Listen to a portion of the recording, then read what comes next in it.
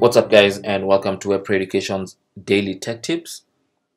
In today's tech tip, we're learning how to change your mouse sensitivity on your Mac.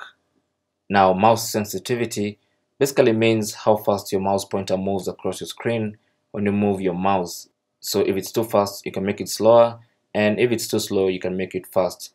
And to do this, all you need to do is on your Mac, click on the Apple logo in the top left corner and select System Preferences.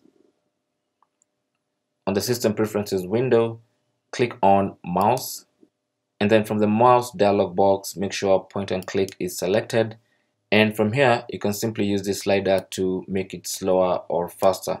You're basically adjusting the speed of your mouse pointer. So if it's too fast, simply turn it down a notch, and if it's too slow, you can take it up a little bit and make it a little faster. And that's basically how to change your mouse sensitivity on your Mac. Thanks for watching.